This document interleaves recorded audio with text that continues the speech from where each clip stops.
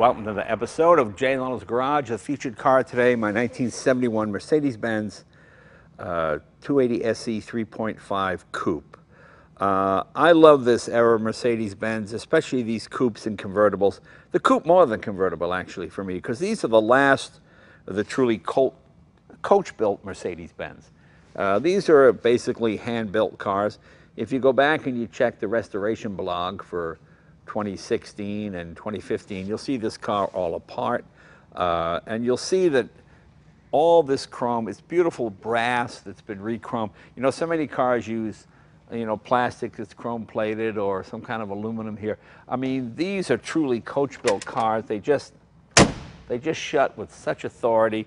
They're so well made, and this was the top of the line, the 3.5. They built a number of these in the 60s with the six-cylinder Mercedes-Benz engine.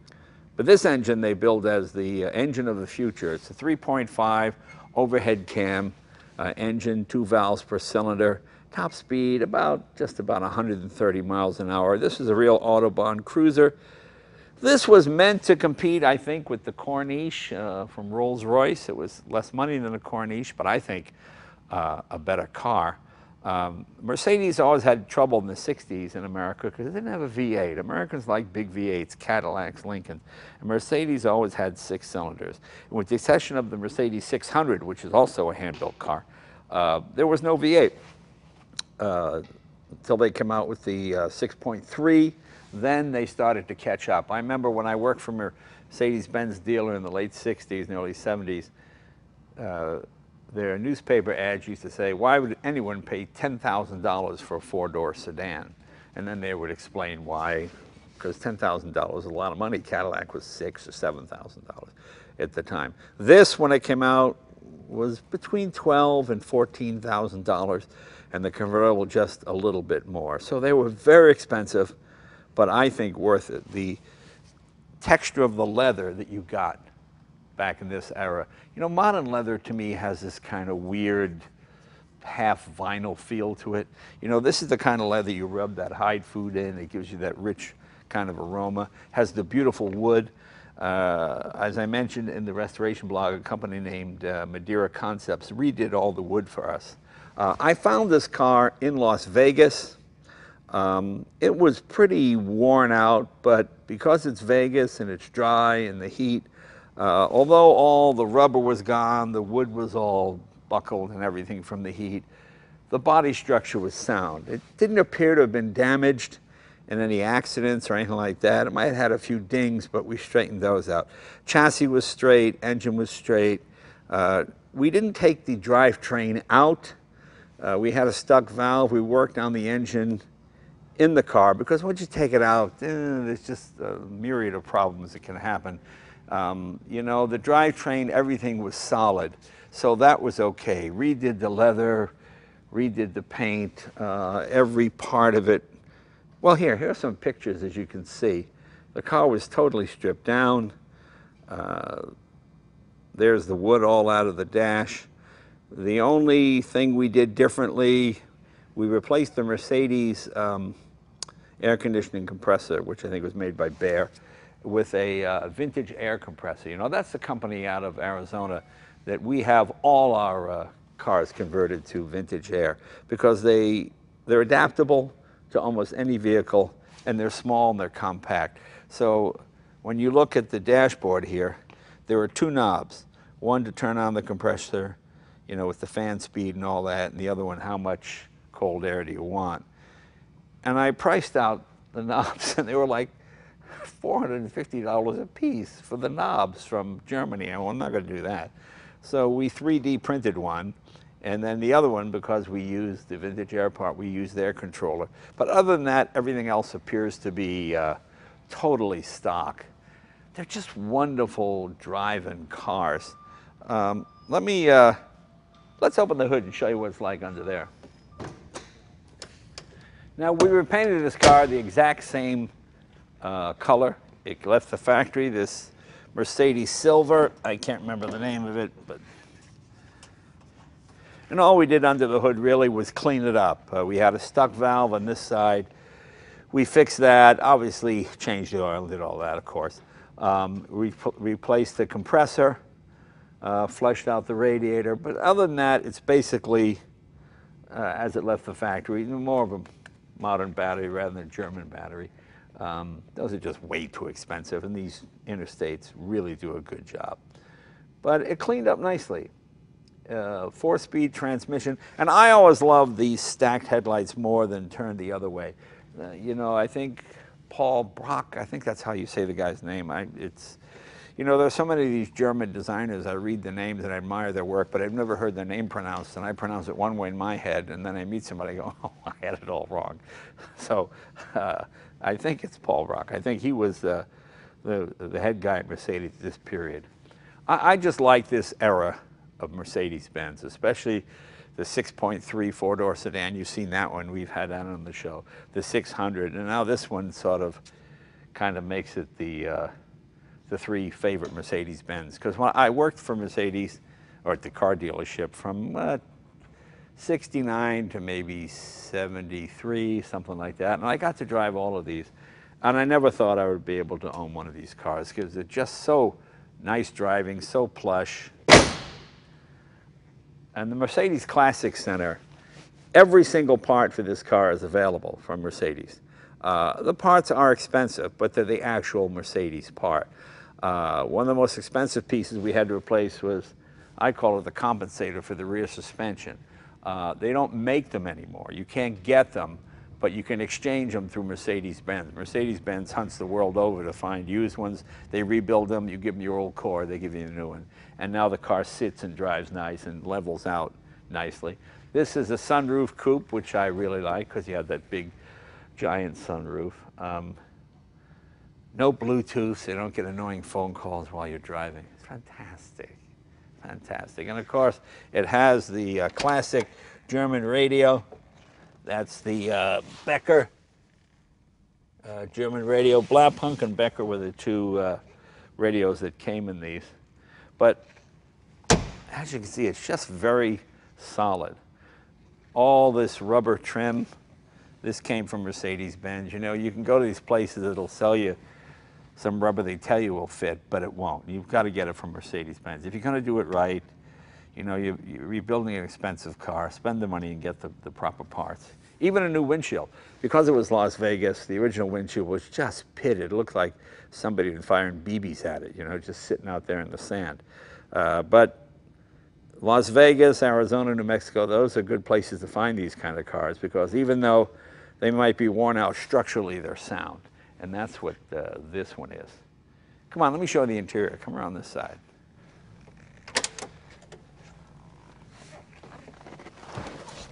As you can see, plenty of leg room, just big, comfortable, overstuffed chairs. That's that knob I was talking about. It's the only thing we changed from stock. We made this on our 3D printer. We've got electric windows here. You've got the Becker Europa stereo. I love these radios. I just hit the button. I don't have to slide things or do any nonsense like you do. Tachometer, obviously. And you've got your standard gauges, gasoline, water temperature, oil pressure, rear defroster, and your 4-way flashers. Just the quality of the chrome. I love the fact that the glove box is a solid piece of wood. You know, it's not a veneer stuck on plastic. It's a solid piece of wood, which is really pretty cool. And it closes with a thud. These have a great road feel to them. You know, they haven't been, what's the word I want?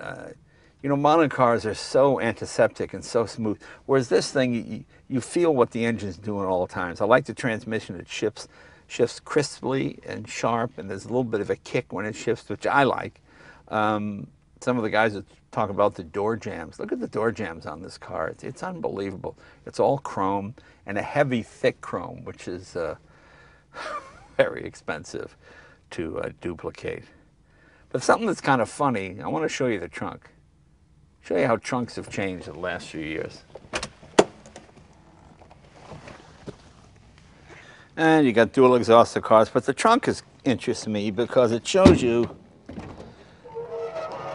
It's pretty much just one metal stamping. You know, modern trunks, it's all padded and insulated and all this kind of stuff. This is just a piece of metal, but look how big it is, and an actual spare tire with a jack. You know, that's the cool thing about these. You know, I've got a Tesla, and twice I've gotten flat tires because of potholes, and there's no spare. You pull off the side of the road, you call a flatbed. Maybe Thursday somebody shows up, and you're stuck. Whereas this thing, look, just takes jack, 20 minutes, you're back on the road again. Obviously, we put all new rubber around here, but it's just kind of how pretty much basic this is. It's just one stamping here. You know, now this would have all kinds of lights and all sorts of things in it now. But other than that, and we put all new rubber in, so you've really got to slam it to get it to shut. But it's just a fantastic car to drive. Come on, let's take it out on the road and we'll show you what she does.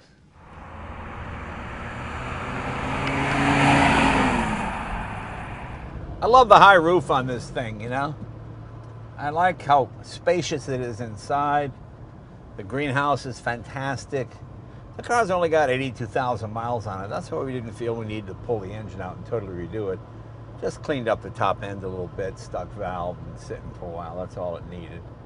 And these motors will run, God.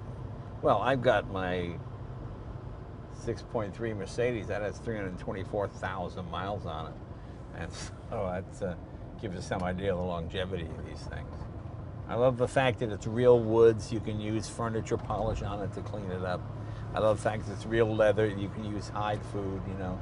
So many of these things are these artificial look-alike fabrics that don't breathe like leather or even feel like leather.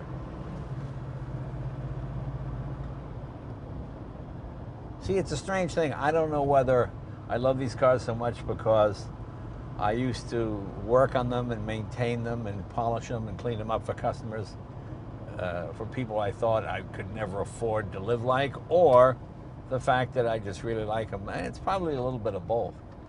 There's a psychological effect to it, you know. I just like the stacked headlights. It looks more substantial to me. And I've always been a big fan of this Mercedes steering wheel. I just liked it. It really harkens back to the Gullwing, and this is, well, the Gullwing's not much, what's that, about 16 years earlier than this, so you can see the relationship. But it just smells better, you know, this rich leather, and of course the giant sunroof, which is fantastic.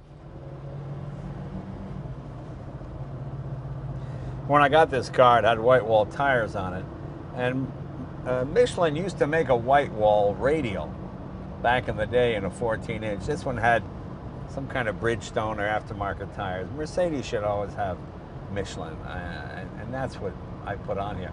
I couldn't find the white walls. The white walls look nice and look period correct, but if the choice of having something other than Michelin to get a white wall, I'll stick with the black wall tire. I just think the Michelin suits the car better, it rides better, handles better. I get a little bit more road feel. I mean, this thing is just a great highway cruiser. You know, 65, 70, it's barely working. And these would run 130 miles an hour when American cars would top out at, you know, 106, 105.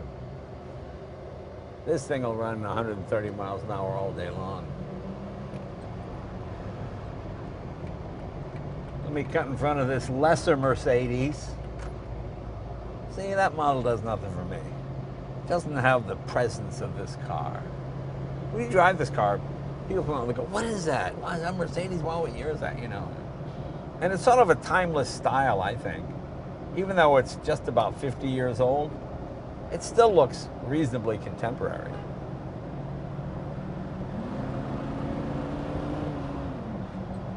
And a 3.5 V8, that's tiny by American standards, good heavens.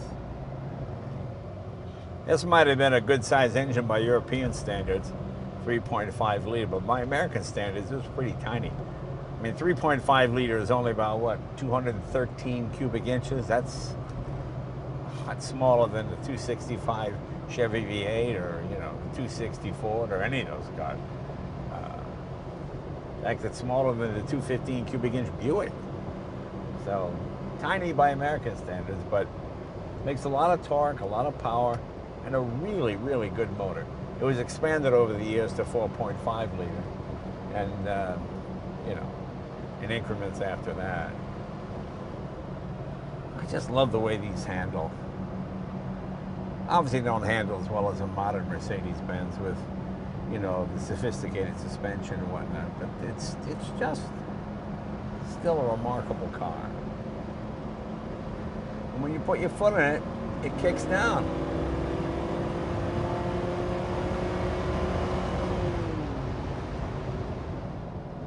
You know, but a vehicle like this, it's really about how it makes you feel when you're driving it. You know, it's a bit like the difference between just getting an electronic watch and then a beautiful watch that you enjoy winding the mainspring every night before you go to bed. You know, those solid clicks. That's what this feels like to me. It feels like the solid click of a, you know, a handmade watch. It's just a remarkable automobile. They really are.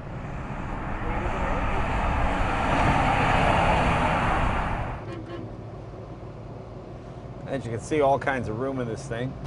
As I mentioned before, a horn ring right here, tachometer, gas, oil pressure, water temperature, then some idiot light there for emergency brake and other things. There's your speedometer right here, 160 mile an hour speedometer, somewhat optimistic. One of my favorite things is this here, this big giant sunroof. Take a look how big it is. Nothing like driving one of these on a cool California night. You know, you got the heat on in here and just enough cold air swirling around, especially when you go along the coast. It's just great. And the nice thing is it seals up. You know, most modern sunroof cars, the roof is lower and it's kind of hit your head if you want the sunroof, whereas this thing, there's so much space in here. And this wood gives it a real quality finish. You got your Becker Europa radio. These were really expensive back in the day, but really good radios. I'd turn it on for you, but then we'd have to pay royalties if there's some song playing. I don't get it. This was sort of the first time, well, not the first time, but Mercedes-Benz had just started to integrate air conditioning into their cars.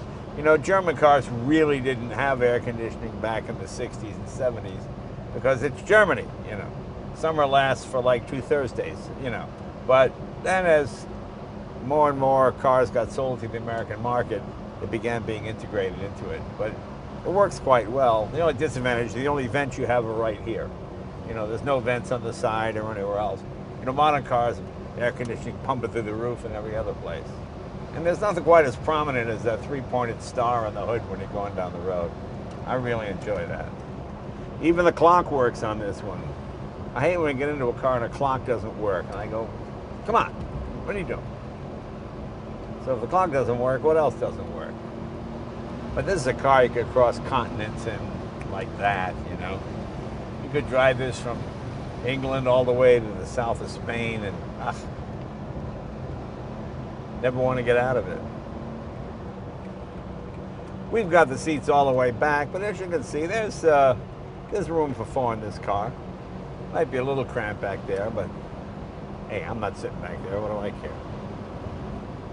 And as I mentioned before, the solid wood glove compartment, which I like, and that manual. You always got like 4 of these books in there, and they're really kind of cool because they tell you how to do everything. You know, modern manuals don't really tell you anything. They just tell you to not sue the company.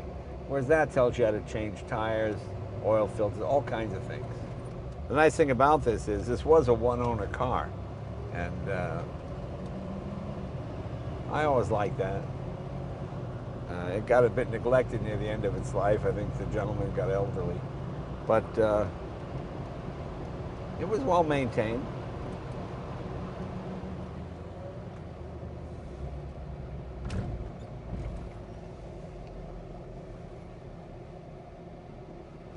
You know, they only build about something like 3,200 of these coupes worldwide, which isn't very many, but it's amazing how many survive. People just seem to take care of them and cherish them as I do this one. I hope you like this little bit of German nostalgia here, because to me this was such a thrill to finally be able to get one of these and get it back in the kind of shape they were in when I had to wash and polish them the first time. I'll see you guys next week. Bye-bye.